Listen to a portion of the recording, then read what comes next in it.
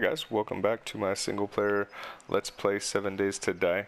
We're going ahead and we've just finished day 49 a few days ago, and we're kind of spending our last week out here in the Navs game. Beautiful world. But we're going to build our farm today. So we've come over here to the Blueberry Farmhouse, which is near the home base.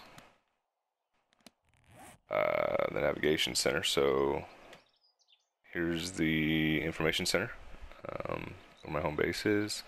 Watch the other videos to kind of see that. And then here is where the blueberry farm is. So figured I might as well build a farm out here since there's already a farm going.